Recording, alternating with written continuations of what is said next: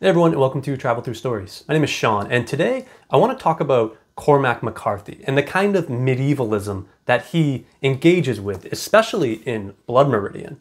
See, I've read Blood Meridian quite a few times, and I'm a medievalist. So whenever I read Blood Meridian, I'm always struck by how much medieval imagery and how many medieval allusions are just littered throughout this book. A book which is very much, at least ostensibly, about post-Mexican-American War America. But I think McCarthy uses all of this medieval imagery very effectively to help place the history of America within this much longer literary tradition that goes back to medieval literature. So with Blood Meridian, there is just so much to say, and so much has already been said.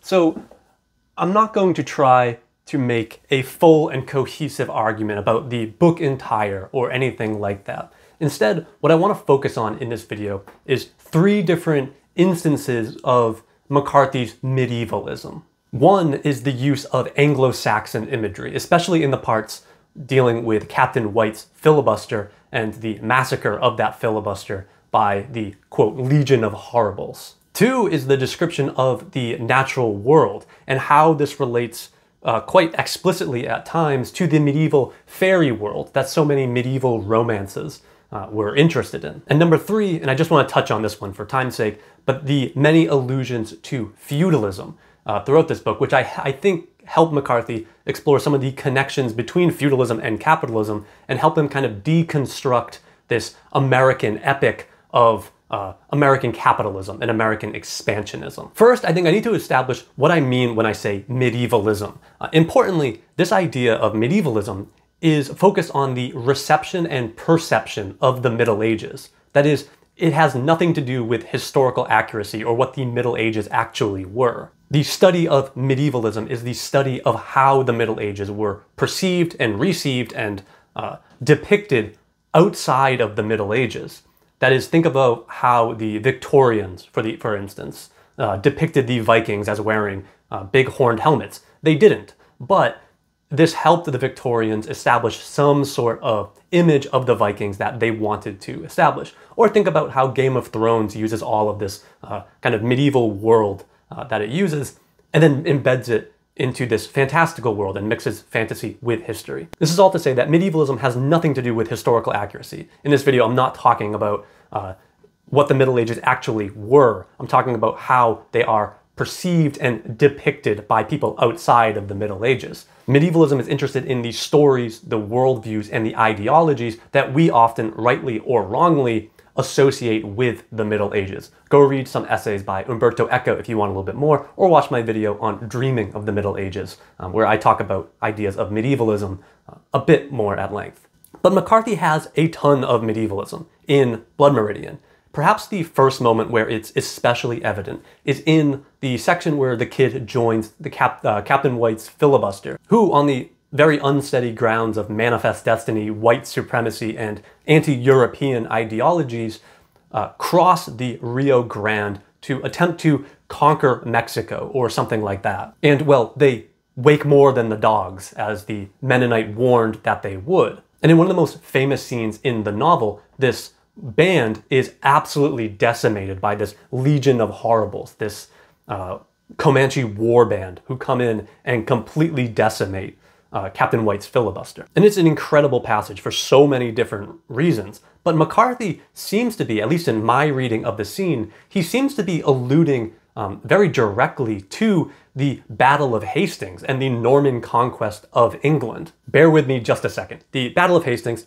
October 14th, 1066, King Harold II of England is defeated in a field near Hastings by the soon-to-be-named William the Conqueror, who was the Duke of Normandy. And this is a red-letter date in British history and Western civilization history because this is the beginning of Norman rule in Britain, which would last for, a few hundred years. And Britain becomes something quite different than what it was before 1066. It begins to have many more connections to the continent. French becomes a very important language spoken on the island of Britain, and this is why, of course, we have so many French loanwords, and French is such an influence on English. It's because of the Norman conquest. Old English, the Germanic language of Beowulf slowly transitions into what will be called Middle English, which has all of this Romance influence on it, right? The Old English of Beowulf. Becomes the Middle English of Chaucer. With his risota, the drukt of march has persid to the rota. So in Blood Meridian, we see the Comanche army approaching. And let me just read the beginning of this scene before the Comanche are described in in much detail of how they're dressed.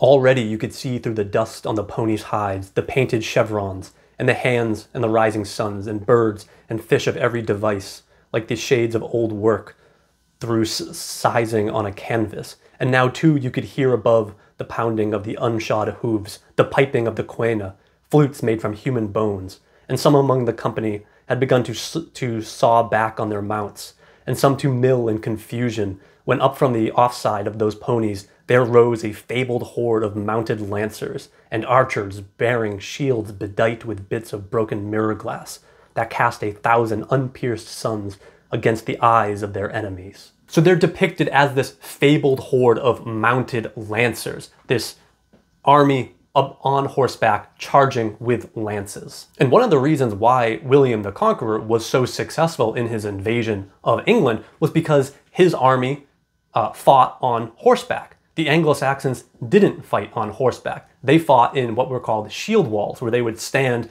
shoulder to shoulder with other men, hold their shields out in front of them, shield to shield, and walk slowly at the opposing army. So battles in Anglo-Saxon Britain were mainly made up of these two shield walls slowly walking into each other and then pressing against each other and stabbing through their shields. Well, how do you very easily break one of these shield walls? Well, you get a bunch of armored dudes on horseback charging full speed at this wall. The line will break pretty easily. And in fact, McCarthy reinforces this illusion just a bit later, after the Comanche have broken the ranks of Captain White's filibuster and the massacre begins. We get in the middle of this again, very long description, this quick reference: some with nightmare faces painted on their breasts, riding down the unhorsed Saxons, and spearing and clubbing them, and leaping from their mounts with knives and running about on the ground, with a peculiar bandy-legged trot, like creatures driven to alien forms of locomotion. So this battle scene is an absolute massacre of the Anglo-Americans, and with it, it's an absolute massacre of the ideologies that created this band, the ideologies of white supremacy and manifest destiny. And I think McCarthy is actually playing with a lot of the linguistic connections between what we call the Anglo-Saxons and the white Anglo-Saxon Protestants of this time period, the dominant racial group of the 19th century, these WASPs.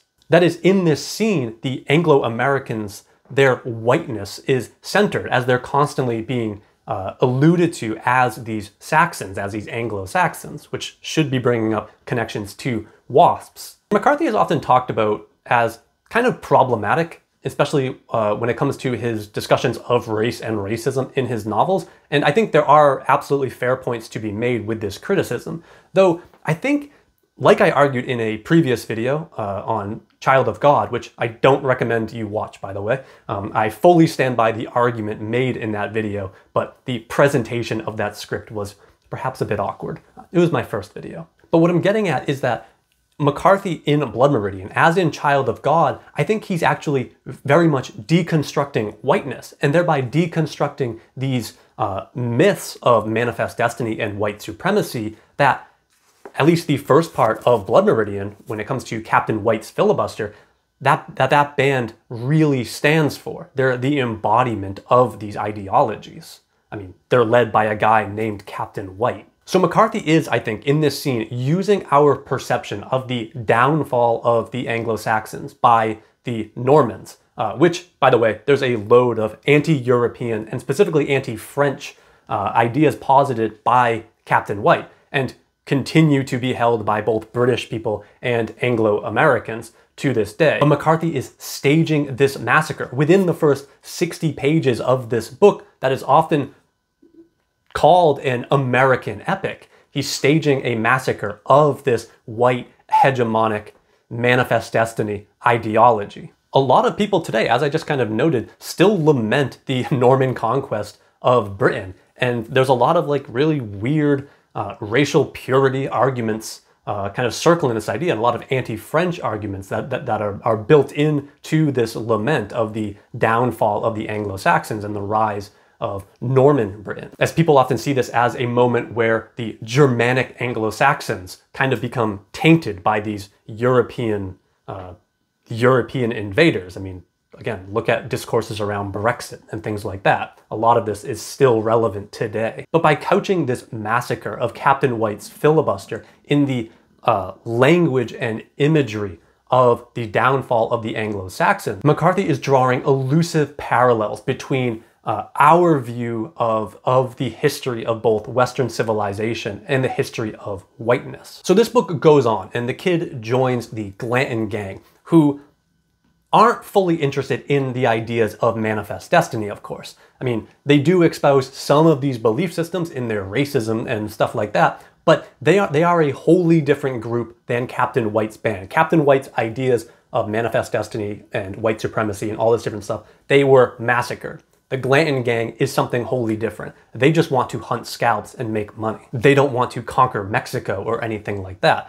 But for the next 200 or so pages, from the recruitment of Toadvine and the kid into the Glanton gang until the Yuma Ferry massacre, we follow the Glanton gang as they go and complete a series of quests. And I think this quest narrative is actually built into the narrative. This section is, my students often lament anyways, that this section is often very repetitive, as this gang gets a contract to hunt Gomez, and then they just repeatedly start going to random villages and slaughtering the inhabitants over and over and over again. And throughout this section, we get this continual repetition of this phrase, they rode on, they rode on, they rode on, as they keep moving throughout this region.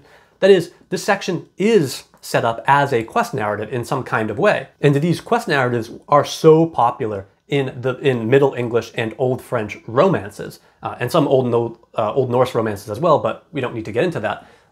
But that is, these medieval romances often follow a hero or a band of heroes as they go on a series of quests, often killing monsters and other bad people, obtaining legendary swords, pledging fealty to various kings and queens all around the world, all until they finally, at the end, return home with some sort of boon, right? It's very much Joseph Campbell's hero's journey, the so-called monomyth. The problem with Blood Meridian and this quest narrative is, what the hell is the quest? What are they actually doing? They aren't searching for the Holy Grail or the earthly paradise, nor are they out killing monsters or anything like that. They're searching for scalps. It's a capitalistic bastardization of the quest narrative that's so prominent in medieval literature. And what's especially interesting for my purposes here throughout this section are these long descriptions of the natural world, which again are repetitive in a lot of ways. But very importantly, the Glanton gang treads across this increasingly alien world throughout this quest, or throughout these series of quests. The world transforms, as it does, by the way, in medieval travel narratives and medieval romances, sort of the further away from home that our heroes and heroines get in medieval romances and medieval travel narratives. The world becomes increasingly alien, increasingly surreal. And in fact, they often travel in these narratives to these other worlds, often the kind of fairy realm and places like that, which often work as sort of surreal versions of our own world, that they're vaguely recognizable, but they're not quite our world. And in fact, there's a really good Cormac McCarthy scholar named Luke William Mills, who just a couple of years ago wrote this essay called American Faerie, Medieval Fairy Lore in Cormac McCarthy's Blood Meridian, which he argues in a really smart paper that I'm very jealous of because I wish I wrote it first when I came across it. But he argues that McCarthy in Blood Meridian is creating an American version of this fairy world that, again, is so prominent in both Middle English, sort of British romances as well as Old French romances on the continent. So go read that paper. Many of my ideas here are highly informed by Mills's excellent scholarship. And he goes into just way more detail than I can go into here. But let's just look at a couple different moments in the text. There are so many to choose from. It's really hard to pick just a couple. But one of the first times where we fully encounter this other world that is entirely alien, and we begin to see glimpses that they're not quite in our world any longer, is actually when he first joins Captain White's band and they first cross the Rio Grande into Mexico. And this is actually before the Legion of Horrible scene. And they cross the Rio Grande and ride through this region electric as they witness this storm. And we just get this description I'll just read a small bit of. The thunder moved up from the southwest and lightning lit the desert all around them, blue and barren. Great clanging reaches ordered out of the absolute night, like some demon kingdom summoned up, or changeling land, that come the day would leave them neither trace nor smoke nor ruin more than any troubling dream. This demon kingdom or this changeling land is so interesting because it's almost like our world, but there's something off. There's something surreal about it. It's kind of like an adventure into the underworld, but more likely it's actually a excursion into an other world. Let me actually just read very quickly a description from the Middle English Sir Orfeo, which is a great little romance. It's very short, it's like 1,000 lines. But it's a romance that is based clearly on the Greek Orfeo and Eurydice myth. And in this, Sir Orfeo needs to travel to this fairy realm to get back his wife who's been taken by a fairy king. So after Sir Orfeo's wife Eurydice is taken, Orfeo is wandering the woods, sort of looking for his wife, but not really. But eventually he sees this large army, this very richly arrayed army, bedecked in just rich armor and these beautiful jewels and everything like that. And with this army, he sees his wife, Eurydice, and he starts following this large retinue. And eventually they ride into a rock. So Orfeo follows them through this rock. And you can note all of the natural world imagery, right? The other world is always either through a rock or through a mountain. That's usually how you get into this new realm. But let me just read the description of what Orfeo sees when he crosses into the other side, into this other world. And this is in J.R.R. Tolkien's translation. So Orfeo rides into or walks into this rock, and he keeps going, quote, until he came into a country fair, as bright as sun and summer air. Level and smooth it was, and green. A hill nor valley there was to be seen. A castle he saw amid the land, princely and proud, and lofty stand.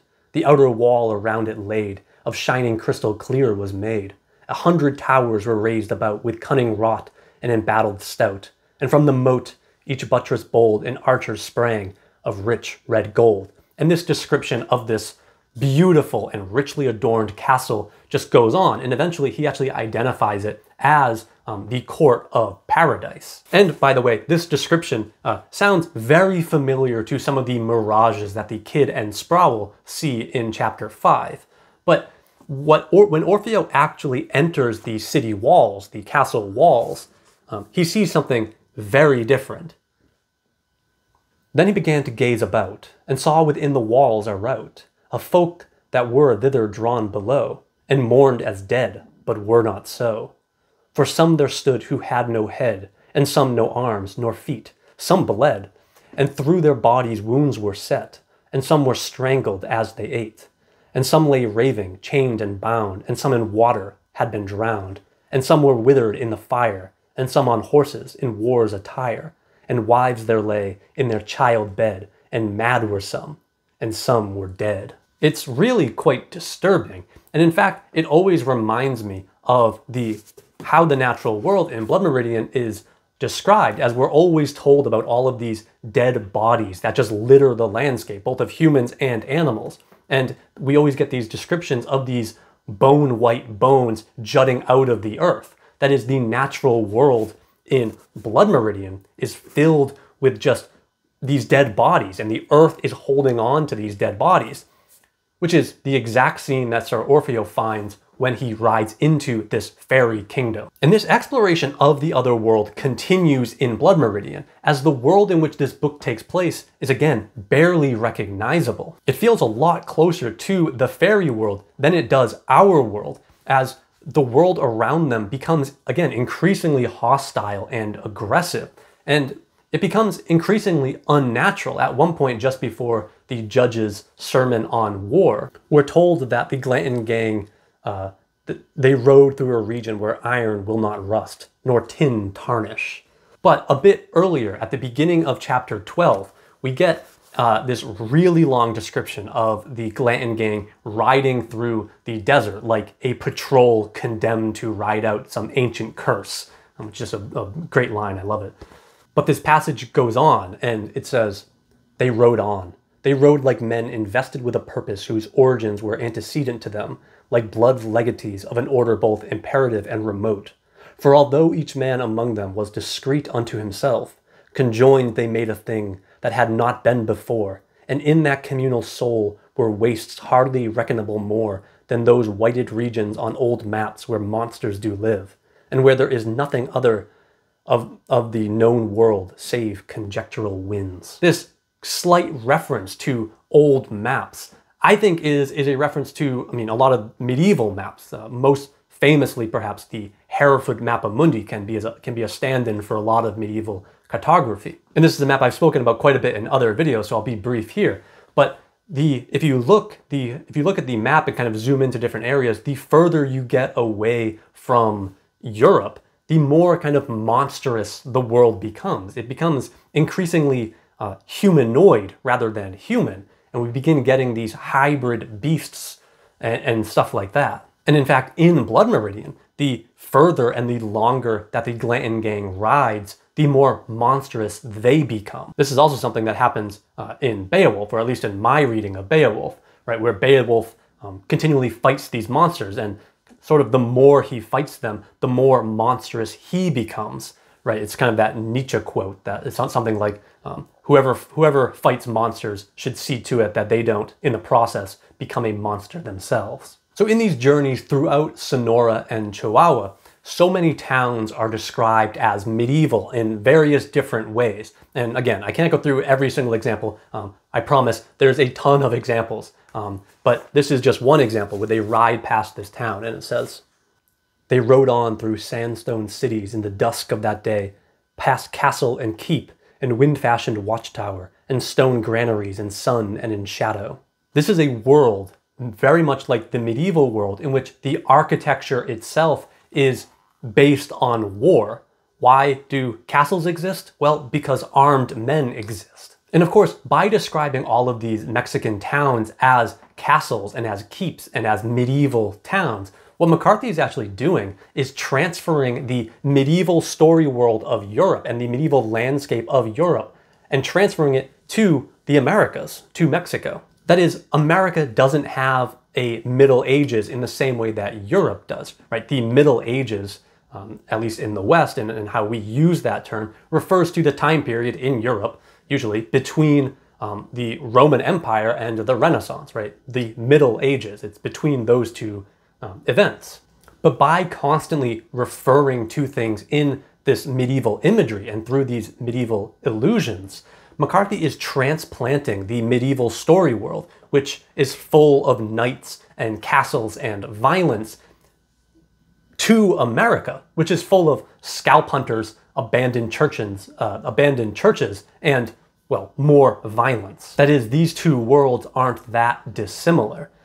And by littering the American continent with all of this medieval imagery, McCarthy is, I think, in a way, deconstructing the American epic while also sort of writing one. That is, this book places a lot of American history within a medieval context, which, for better or worse, for the record, I think worse, we often think of the Middle Ages as a more barbaric and brutal age than our own, or than the 19th century.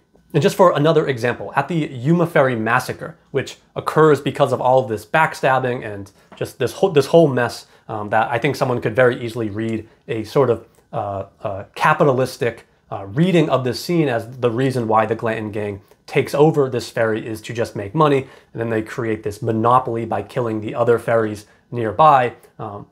But it's because of all of this capitalistic desire that the Yuma Ferry massacre occurs, and, well, most of the people in the band lose their lives. And, well, let's just read the death of John Joel Glanton.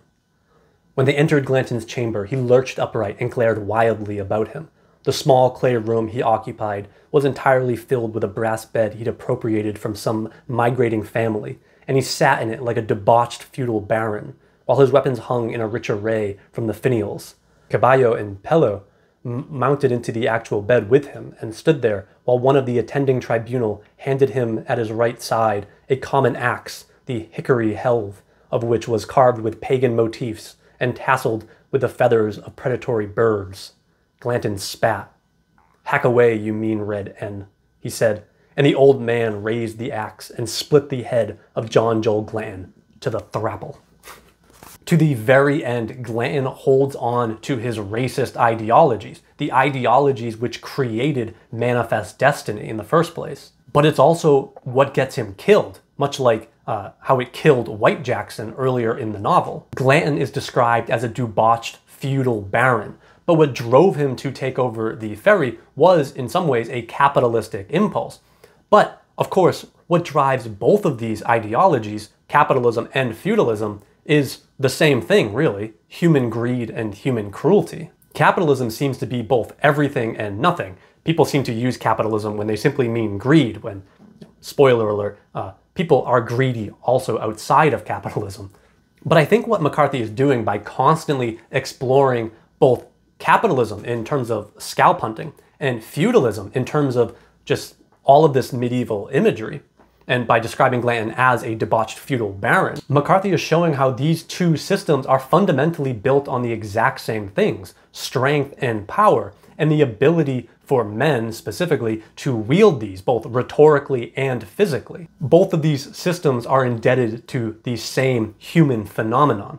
Both are based in war, in genocide, and in oppression. That is, for the oppressed in both systems, what exactly are the differences between feudalism and capitalism? Both are systems of oppression where strong men come out on top and stand like some great balding archimandrite on a mound of corpses. The medieval world is quite close to the world depicted in Blood Meridian, as they're both filled with murderous and monstrous men, which of course proves the judge's argument that war is God. But I think that if we read Blood Meridian and center these medieval allusions, which are again almost countless in this book, I think what we see is that McCarthy is kind of consciously adapting the medieval story world for the American world and for American history, and thereby creating a sort of corrupted version of the medieval national epic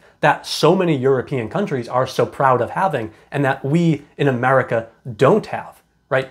We don't have our Beowulf or our Song of Roland or our Brennunjal saga or our El Cid or the Nibelungenlied or the Commedia. We don't have any of that. Instead, we have texts like this. But anyways, I think I'll just stop there for now. I do have a lot of thoughts on how Blood Meridian is connected to the kind of medieval genre of the epic that I did write down but deleted out of the script because the video is getting too long.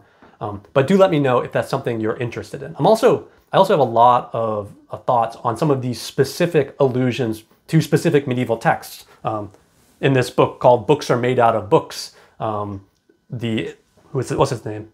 Michael Lynn Cruz remarks that Cormac McCarthy did love Beowulf, and there are all these references to Beowulf throughout Blood Meridian and throughout his other works as well. But so I have thoughts on that. But for now, I think I'll leave a few different works in the description box below of scholars who are doing some of this work, though I don't think enough work on McCarthy's medievalism is done yet. Perhaps someday I will leave my medieval hobbit hole and write a serious piece on Cormac McCarthy's medievalism, but I don't think that will be anytime soon. But so I hope this video gave a taste for just some of the medieval allusions throughout McCarthy's Blood Meridian. And let me know what you think about this, what you think about sort of focusing on these medieval allusions, or if there's something that you've noticed and thought about at all. I'd be really interested to continue this conversation. But for now, thanks for watching. Instead, I want to focus on three different instances.